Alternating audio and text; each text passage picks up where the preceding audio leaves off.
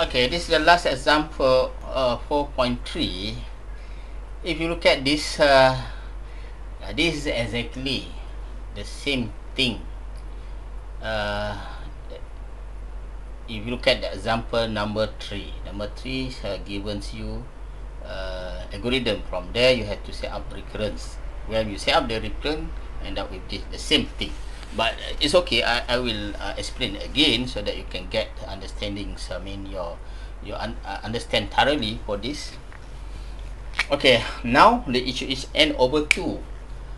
Against n over 2, for the recurrent relation, in order to apply back substitution method, so we cannot solve it by using this form. You have to change this form into recurrence relation. Recurrence in order mean in the form of -1 -2, m -1, m -2, m -3, or k -1, k -2. But since this divide by 2 basically, so you have to change to the form here just now. So n, we assume that equal to 2 power of k. If n equal to 8, mean 8 over 2 is after that 4 over 2, 2 over 2, and this become 1, become 2, become 4. So this pattern actually equal to 2 power of 2, 2 power of 1, 2 power of 0, and so on and so forth. So this k here, but here when 2 power k over 2, so this actually equal to, in this form, 2 power of k minus 1. So we need this form. This actually called recurrent relation. Now we have to change this to this form. Okay, to become this here t 2 power of k minus 1 plus 1 here. So we can start here, t of n here. So similar things happen. 2 power of k minus 1 here. This 2 power of k minus 2 plus 1 plus 1, and we have 2 power of k minus 2.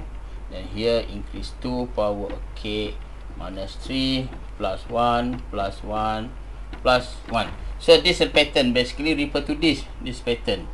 You see that pattern here until we need to stop here t1. So t1 here is equal to 2 power of 0 here. So meaning that if 2 power of 0, so if k here, if let's say we take this 3, this k minus 3 equal to 0, meaning that k equal to 3. So 3 minus 3 is 0, then we get 2 power 0 and return 1. And this pattern basically, we assume that this pattern k here or n here, see, look like is we follow through this k. So but the k here is actually here, the exponent.